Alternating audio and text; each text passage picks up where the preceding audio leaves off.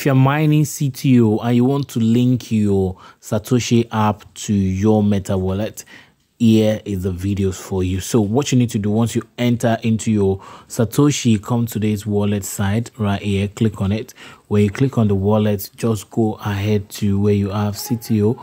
All right, this is CTO and this is how much I've mined. So click here where you have frozen this arrow, click on the arrow. Once you do that, it's going to take you to this part that says link wallet address. Click on it.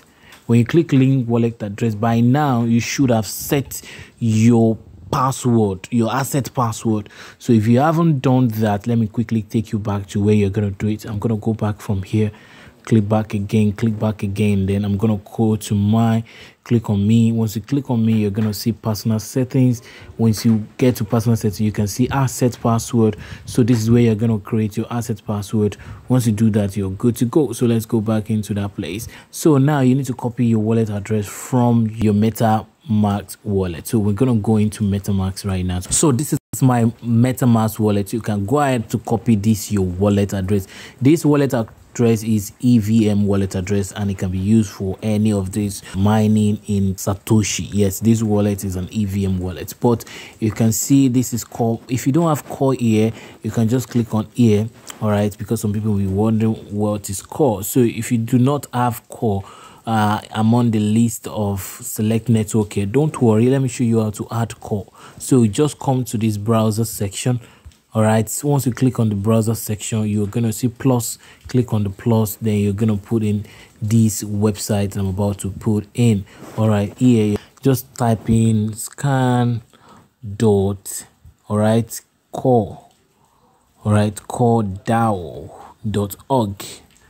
all right, scan.coredao.org. You can write it down, all right, so that you won't make a mistake. Look at it very well. So scan.coredao.org, click OK. Once you click OK, allow it to load, and then you are going to see the add to MetaMask. All right, if today is the first time coming across my channel, don't forget to subscribe and turn on the notification bell, and you can also join us in the Telegram group to learn more about all of these mining projects. So go a little bit down. All right, so you're going to see this part that say add core network. Just click on it. Once you click on it, it's going to be added to your wallet. So once it's added, you're good to go. So I'm going to go back here. All right, once you've done that, just click on this address. Once you tap here, once you tap it, it's gonna say copied. Once you copy it, let's go back to our Satoshi. I'm gonna paste the address here where you have wallet address, then you put in the password. So I'm gonna put in my asset password. Click on CTO link wallet, then click on confirm, then wait for it. You're gonna send your code into your email. Go to copy the code in your email. This is the code in my email. I'm gonna copy it, long press to copy the code. So click on copy. Once you highlight it, copy it, then go back to the app. So I'm gonna paste the address here in my Satoshi, then click confirm. So now I've successfully linked my wallet, so I can just close, and that's all you need to do. I've linked the wallet and we are good to go. So that's all you need to do. Thank you for watching. Bye for now.